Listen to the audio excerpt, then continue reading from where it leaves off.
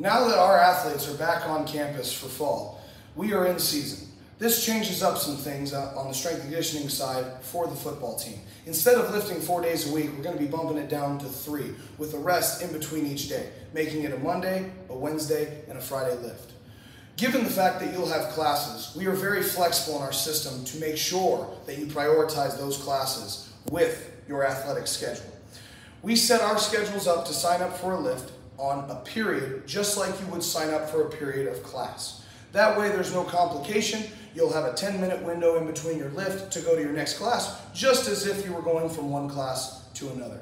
This makes it a lot easier and streamlines it and allows students to be able to focus on what really matters. During the season, we do not do much running.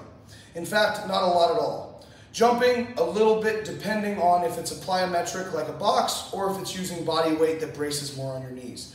We are in the season, meaning our bodies take a lot of load as it is, practicing every day and not to mention the games on Saturdays when it really counts.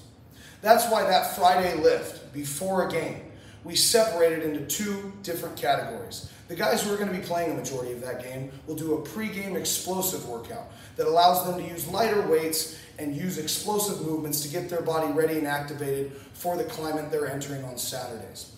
While those guys that aren't going to be playing on Saturdays still are allowed to work in our program with our complexes and improve and develop. That way, their development never stops. Constant development year-round is our goal in the strength and conditioning program at Knox College.